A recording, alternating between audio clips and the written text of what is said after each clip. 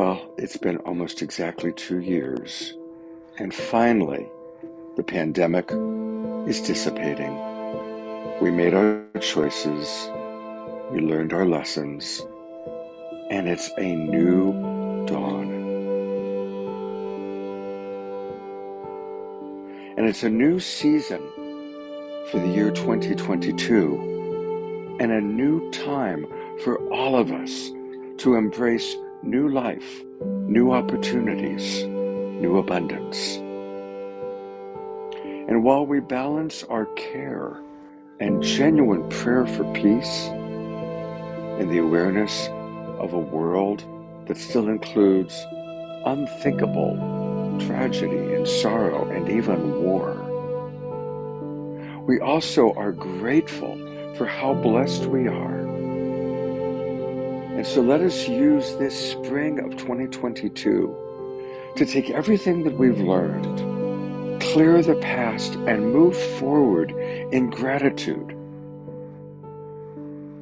for the freedom that we have, for the blessings of our lives, for the opportunity to come together again in community, online, and yes, in person. We are all part of the awakening world, and we all have the roles that we're playing as individuals and collectively. We are the imaginal cells finding each other to create a beautiful, incredible butterfly out of the old paradigm. So welcome to spring of 2022. Welcome to the awakening world. We come from the same source, a powerful love force. We're coming together, stronger than ever, not divided. We come from the same source, a powerful love force.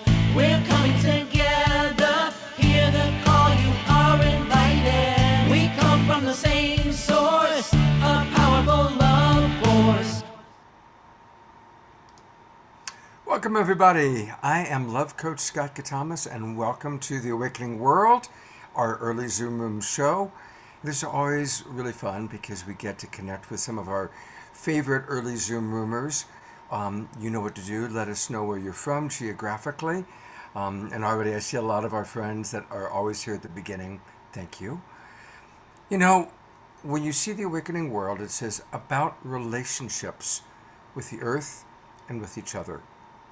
And of course, I'm a love coach, and I'm really excited because tonight I get to introduce you to some of my favorite people on the planet, many of whom I've worked with for years that are part of Love Coach Academy, but are also part of this wonderful new platform that we're collaborating with this weekend. In fact, we collaborated with them about, I think, 6 or 7 weeks ago, and we said, let's do it again. Because if we really want to change our lives, we need to change our relationships. That's the quickest, easiest way to really make a difference in our lives and even in our world. Let's face it, we don't really have any control over what Biden or Trump or Putin do, but we have tremendous control over how we treat the people in our world. So this weekend is all about how can we improve all of our relationships, family, friends, beloveds, even people that we work with. That's what it's all about. And I'm going to start by bringing on, and I think he proudly wears the mantle of being a relationship geek. I know that he and I have been geeking out over relationship for many, many years, since we first met at a Tantra festival in Hawaii. I'm talking about Steve Rowland. And Steve is so dedicated to what I've just been talking about, improving relationships, that he has spent a lot of time and energy creating RelationFlix. So welcome, Stephen. And just briefly tell our audience, remind them, because most of them were here before, a little bit about RelationFlix. Hey, thank you so much again for having me, Scott. Yeah, I just want to echo what you just said. It's just been a total treat and delight to connect at all the levels that we have in the last little while, professionally and at the level of friendship as well. So yeah, it's just been a real treat being connected. And so thanks for having me. And yeah, RelationFlix is a big project that we've been working on for a few years. Myself and a team of pro videographers and filmmakers, as well as a team of elite relationship coaches, Amazon best-selling authors, therapists, workshop facilitators, essentially experts in the relationship communication skills, conflict resolution, emotional intelligence universes, all coming together to produce some really high quality video content. And it's been a real treat to steward the process of bringing this into the world. And yeah, it's available there for you. There's courses and single videos that range anywhere from 5 to 15 minutes in length, for a little bite-sized chunk, all the way up to like full-on multi-hour deep dive online courses. And it's all there for you. And if you'd like to check it out, you can sign up for a 14-day free trial at the link in the chat. And we will also show it to you a few times. I'm going to bring on briefly some of the people that are coaches that are part of RelationFlix. And then we also have a special guest. But we'll start with Paul Sterling. And Paul has been a big part of Love Coach Academy. He's a big part of RelationFlix. And Jessica Osterday. And Jessica is brilliant. She is a remarkably talented woman. And we're going to learn all about brain spotting. And to be honest, I've used brain spotting. Like when I've been needing support, I've gone to Jessica. She's also part of Love Coach Academy. Somebody that I met through RelationFlix is Arika Briones, and she is, the moment I met her through Stephen, I was so impressed with her wisdom and her ability to articulate and really talk about some of the hard stuff. So I'm really delighted to have her back with us. And we have a new friend who I actually just met for the first time a few minutes ago, all the way from down under, Byron Bay. This is Damien. So welcome, Damien. And then I also invited Amakela, and although Amakela is not part of RelationFlix, she is one of the wisest women that I've had the chance to meet. Thank you, Scott. Absolutely. Your love of humanity and the way you walk the talk, the actions that you take, you are a walking model for the world I want to live in. So thank you, Amakela, for being with us. And I think I've got everybody here. So I'm going to bring everybody on at once so you can see our little early Zoom room group. And I'm asking everyone the same question, and you'll each have like 3 minutes to answer the question. And the question is, what is your best tip for when you're having a conflict with someone you care about? Someone you want to have a good relationship with, but they just get under your skin. And maybe one of you can choose a lover relationship. Maybe one of you can choose a family relationship. That might be, if possible, I kind of mix up. So who would like to go first? We'll go popcorn style. Who would like to tackle it first? I'll go first. All right, Stephen, you're up.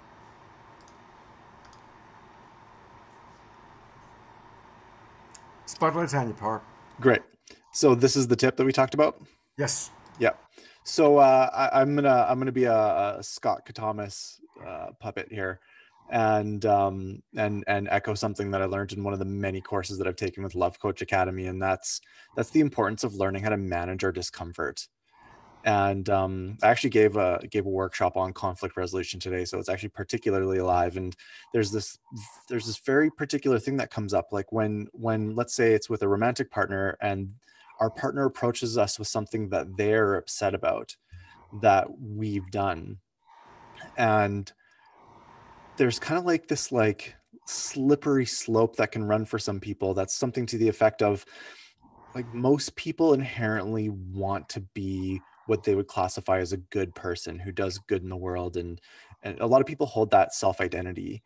And when our partner approaches us with an upset, chances are that upset is something in the realm of there was a moment where there was a lack of love or a lack of integrity. Those tend to be the kind of two core pieces of relationship conflict. And if we let our self-identity of being a good person get in the way, it can elicit a defensive response where we try to push back, and there's like almost like a subconscious level our ego tries to protect ourselves from having to take ownership and admit that we slipped up and we may not be the good person for that moment that we thought we might have been. And yeah, it's like where humility comes into play, and a willingness to look at ourselves and ask ourselves, where was I less than love or less than integrity in that moment, rather than going into a defensive response. And circling back to the tip of managing our discomfort, then that's just such a huge skill where we can self-soothe and give ourselves an emergency dose of self-empathy, as you and Marshall Rosenberg have taught, and find a way where we can center ourselves so that we can approach the situation from compassion and empathy rather than from a more defensive posture. That is such a great first tip. And just an interesting little factoid. When someone gets into a big fight and they display something in their personality that is radically different from their self-concept or the way they want to be seen, they actually can forget that they didn't say it, or that they did that they said what they said, or they did what they did. And I've actually observed that as a coach. I've observed seeing someone get really upset, say something terrible, and honestly, 5 seconds later, didn't realize that the exact words that came out of their mouth. It's a really interesting thing about the human ego. So, great first tip. Thank you, Stephen. Thank you. And yeah, let's all, like, when we get reactive, and we got to slow down, manage our own discomfort, be centered, and see what's going on with the other person. It was a great start. I'm going to go to Paul Sterling next. Paul didn't know that I was going to do that, but he just happens to have the book. Hold it up. Go ahead. Argue less, love more. And it's like some people say, I only make the same mistake once. I said, I made the same mistake so many times I wrote a book about it. So argue less, love more is all about the 5 mistakes people make that create conflict. But once you're in a conflict, the thing is we communicate from 3 parts of our brain. This is an oversimplification, but from our head, our heart, and our hurt. And when we're in our hurt, we're in our reptile side of the brain, and it's almost impossible to win an argument with a reptile or even create connection and compassion with a reptile. So the simple, not easy, but simple trick or technique, or however you want to say it, is to get somebody out of their reptile brain and into their heart. And if you think about it, the reptile's looking for 2 main things. Are you my enemy or my ally?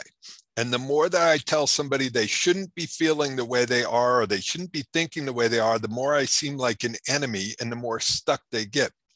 So they're looking at enemy, ally. Are you safe or are you dangerous? So I'm going to tell a longer story later, but the magic key here, and please write it down. Someone write it in here. If I was in an argument with Stephen and said, I probably wouldn't call him honey, but I still could do that. I go, honey, what do you need to feel safe right now? And that communicates directly to the reptile brain, and it tells them, I'm your ally and your safety is my concern. Rather than me telling them, Stephen, that's a stupid thought to have, and you shouldn't be thinking the way you are, and on and on. And by the way, I'm friends with Stephen, so we can have this kind of conversation. So that's the simple tip, is to get people out of their hurt, that reptile part of their brain, and back into their heart or into their head. So that's it for now, Scott. Thank you, Paul. Thank you very much. I'm going to go to Michaela Gaston next. Michaela, first of all, thank you for being on the show tonight. Of course, what fun. Yeah. And I think what a great question. And I think that in addition to what my beautiful brethren have just said, I think one of the things that always helps me whenever like it starts ratcheting up, is I just have to remember I'm just a reflection of you. And I have to remind myself that whatever's causing the we have the similar story. There's something that's causing this tension, and so I have to recognize that tension and honor that story, and then I have to interrupt that story, like whatever is making me freak out about it or whatever it is, and then I want to repair it. And so I kind of go through this process of like slowing down, having that Snickers moment, doing the whole save, scene, soothe, secure process that Paul was just talking about, and getting to a place of like sitting down, settling down, and recognizing that they're upset, I'm upset, and we're probably upset about the same core element from something that has nothing to do with the moment that we're in right now. It's probably some ancient story that I have from when my mom said the same thing, or da da da da, whatever it is. It's some ancient thing that does not apply to this, but it does in my body, and it does in my partner's body. And so that's what I have to try and remember, that reflection. Beautiful. Thank you so much. Thank you. And I'm going to call upon now Erika to hear your thoughts, your wisdom for, what do you do when it happens for you? I love what Michaela said about the reflection piece. And I had this quote from my mentor just came up as she was speaking, and that is bring the trigger to the mirror, the boundary to the person. Again, bring the trigger to the mirror, the boundary to the person. And for me, what it means is bring the trigger to yourself. Like when we are activated, when we're feeling anger and fear, instead of lashing out, that's what my family taught me, is go within, like shake, get into the primal, get into the animal, release it. And when you're ready, speak from your boundary, from a place of integrity and love and compassion. And so that's something that reminds me to, again, focus on like going within. And when you're ready, you can have that conversation where you're feeling the triggers, but it's coming from a place of love and understanding. So that is my answer. I was muted. Good one. Thank you. Damien, what are your thoughts? So I have a very strong orientation towards wanting to transform or develop. So conflict to me is a real opportunity to growing into something more. So I'm going to consider the example of being in a romantic partnership, being in a partnership that's like something you actually really want to feel more love in. You actually want to grow and deepen into your love. And so for me, conflict is often a defensive pattern, some kind of aspect of us that is blocking ourselves from being able to experience the kind of the love and intimacy that we want. So first of all, just to like echo what Paul was sharing, that, when we're triggered, our kind of reptile brain gets activated. So we actually need to regulate that part first. And remember not really to like spend a lot of time sense making and be very careful of what we're saying when we're in that dysregulated state. But as we start to like settle out of it, a couple of things that are really important to me is one, staying in, just being really willing to stay in with a partner. Like, I'm not actually going to leave. I'm not going to threaten to leave. I'm not actually going to use this as an excuse to create rupture. I'm not going to try and carry resentment. And if there's any sense of that means that I actually need to lean back in more. And I tend to like focusing on the second part of a conflict, which is the sense making. And for me, this is an opportunity. What I really love is how can we get a bit transpersonal with it? How can we actually create an object out of the conflict? So we can collaborate together and make sense of what is actually occurring between us to create this conflict. And this can take a while sometimes, a collective sense-making process. We're actually analyzing isn't quite the right word, but we're actually looking at this conflict from the sense of like, what is actually occurring here? What are your needs, wants, desires, boundaries, etc.? What are mine? What's actually happening here? And here we become teammates. We become players in this shared sense-making process. And I really have been enjoying, I don't know if anyone out here has had any experience with the gene keys. It's a very interesting way of using a transpersonal kind of objective sense-making process around conflict. So Beautiful. Yeah, I actually have a partner, Eden Almadora, who loves the gene keys, and she talks a lot about it. I'm The gonna, Venus sequence is amazing for that. yeah, we actually should do an entire show on it. Hmm. So if it's something you're well versed in, let me know and we'll I have you love come it. back. Yeah. Hey, Yep. I'm going to bring on, he just joined us, and this is the other uh, kind of key person of RelationFlix. This is Dolphin Casper. And welcome, Dolphin. He was taking care of his little person. How old is your son now? Uh, just past 13 months now. Just past 30 minutes. Well, okay, so the question is how do you manage um, difficulty? And we've heard variations of calming down, getting centered. So I'm going to ask you a specific one. How do you manage it with a 13-month-old, right?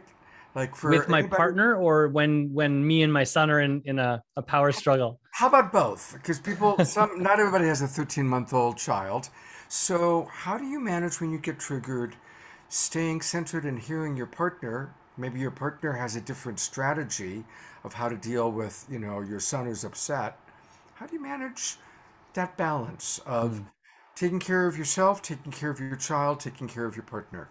Yeah, beautiful question. I mean, I'll be honest, it's a lot. There's so much to hold.